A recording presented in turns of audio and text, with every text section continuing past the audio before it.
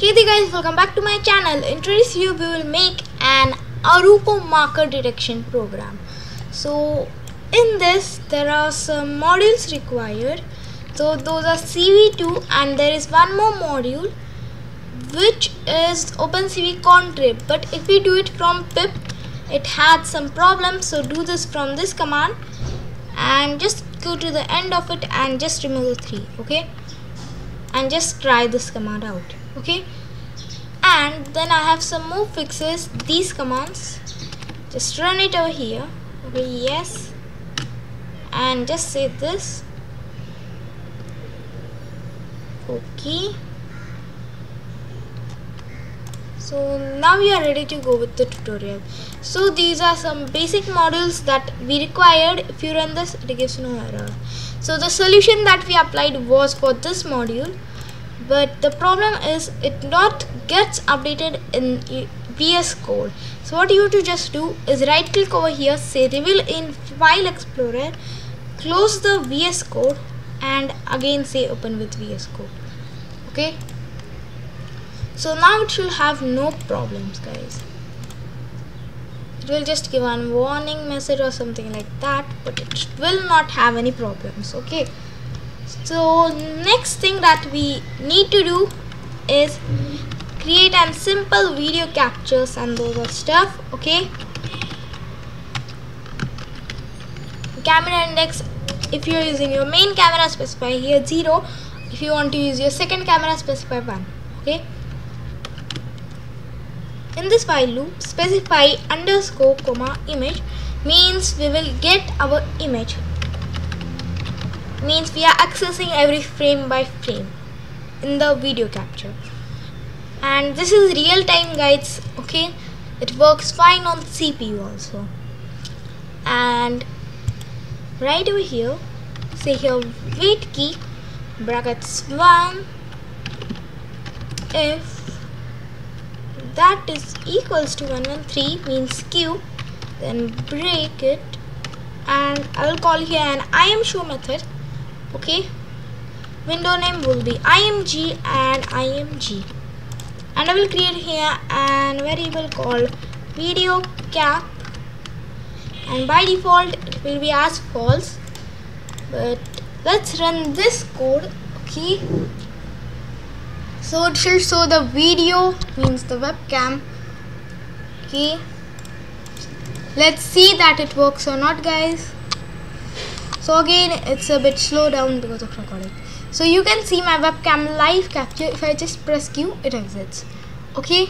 So next thing that we want to check that if the user wants not to use video capture, either than he wants to work with images. So I have here 2 images to work with, and I will just place it in an if loop. If,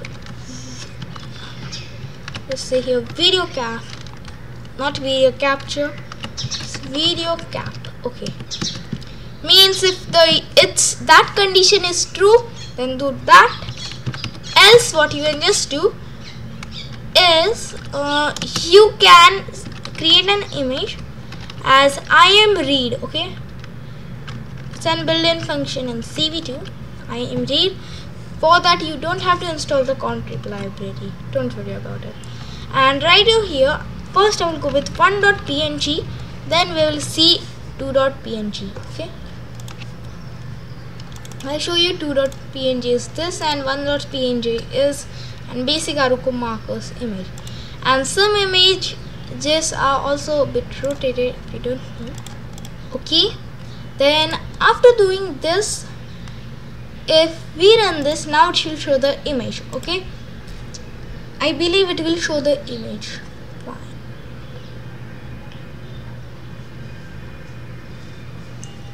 Okay, here we go. So as you can see, it shows us the image, but the same problem you have that the image is too big, okay. In that case, I will just write the code in 2 lines and I will just say image equals to cv2.resize. In that function, you have to give the image and the resize 0 and 0 means if you want to increase that, then you can specify the width and height for resizing, but I will use the fx and fy right now. Means I want to scale it from an ratio value. Okay, 0 point will be perfect, 0.5. okay, so again it should be scaled down. Check it out. Okay, so now here we go. So we have our Aruco markers image right over here. If I press Q, it exits. And next thing right over here, what you want to do, let's resize it no also. Let's try 7, it will work fine. Okay, now let's go to the next thing. Let's create a function for the processing. Okay, so I will say find Aruco. I will just create a function, and for that I will need an image, and let's take marker size also, and by default let's keep it at 6 because the default values in marker size is always 6. And let's keep total markers. I think 250 will be enough. Okay, and next thing is we will also draw the markers. By default it will be true. Okay, inside this function what I want to do is I want to convert my image to gray because we always need it in programs like this to process the image. Okay, source will be the image. So this is my source, and the color code will be color underscore BGR to gray. Yeah, so this will convert the image to the gray, guys. Next thing is to get an Aruco dictionary. I will just call it Aruco dict as an short form. Okay, and in that I want to say Aruco dot, so the argument was dictionary. Okay, dictionary. Okay, dictionary, and it was get. So this was the function in the Aruco, means CPU.Aruco, and the arguments was, there was something called Aruco. Okay, yes, Aruco dot, in that it was dict. Okay, and it was underscore 6 by 6, and then it takes the total markers, means in our case it's 250. So what we want to do is specify it by these values. Okay, and I'm not specifying 2 because Aruco marker is an square. Okay, indirectly, so that's why I'm getting 1. So for that it's one function called get attribute. So in that what we will do is consider Aruco as a variable and the dot dictionary text that all we are getting as an string, and it will give us the final function or the statement that we want. Okay, in the get attribute, so the first thing is the Aruco. Okay, Aruco, and then the means first one is object is Aruco, and then there will be a string. Okay, and then the string will be an f string of dict. Okay, and underscore, for f string we use these curly brackets, and in the underscore here we'll specify the marker size. I'll just copy this, and here comes the x, and then again the marker size, and then it comes the total markers. Okay, next thing, after getting the text, we have to store it in a variable. Let's call it key, so this will be our key, and we will get the dictionary as the key. Okay, so far so good. Next thing is to get the parameters. Okay, and in this variable I will say Aruco dot detector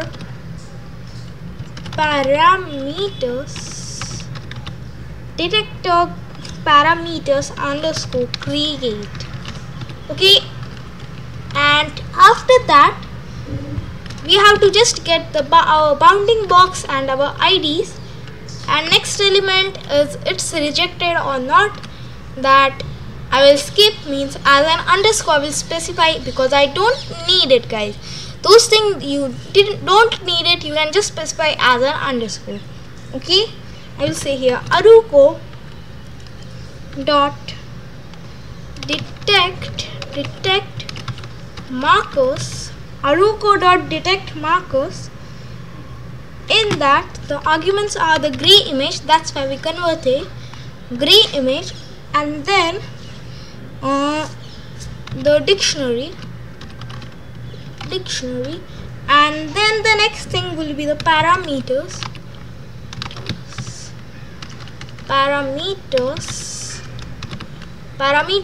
equals to, here I will say the parameters as Aruco parameters.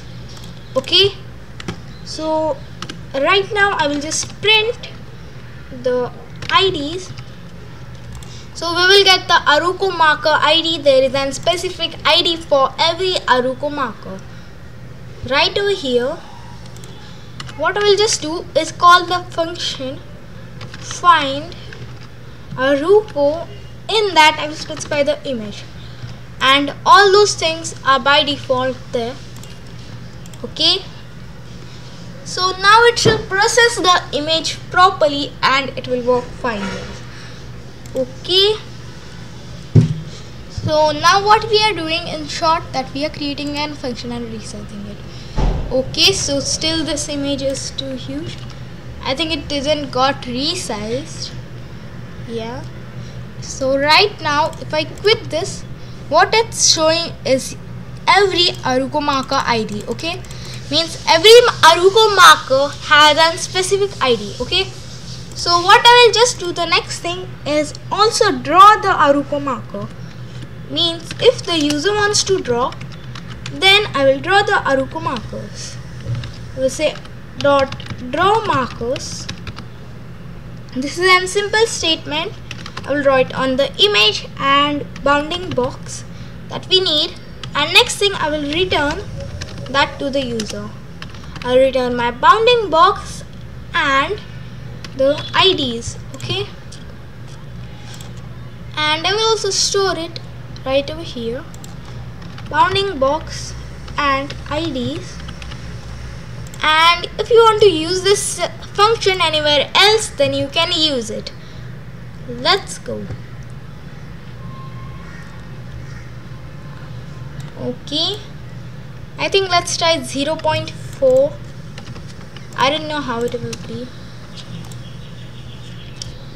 You can just mess up with those values if you want to descale. Okay, so now the just we need is our final result. Okay, draw markers. No argument called draw markers.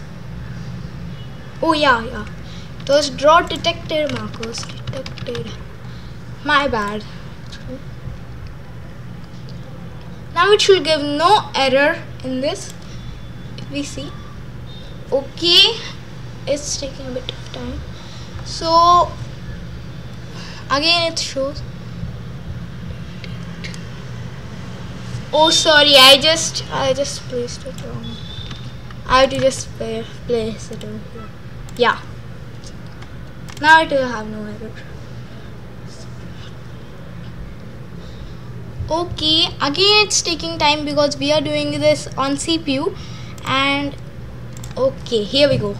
So right over here, this image is perfectly scaled, and best thing in this that you can see the squares at the corners, means that's the start point, and means these all are normal Aruco markers, these 4, and these 2 Aruco markers are rotated, guys. So if I close this and if I open my second image, this one, okay, let's try it out on the second image. Means I have taken that image on a paper, guys. If you want to do it with the webcam, just change this to true as we did before, guys. Okay, so it's too small. Right now what I will just do, just comment the statement out. Now it will be not that much small, but it works fine. Just check it out, guys. Okay, again it's taking some time.